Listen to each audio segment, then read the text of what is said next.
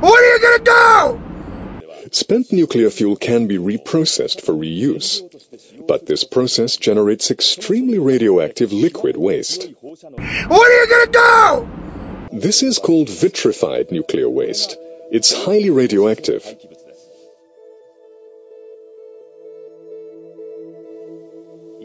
The level of radiation in this waste is 100 million times that of the nuclear fuel used for power generation. What are you gonna do? When the waste becomes solid, the level of radiation drops marginally, but it's still enough to kill a human being in 20 seconds. What are you gonna do?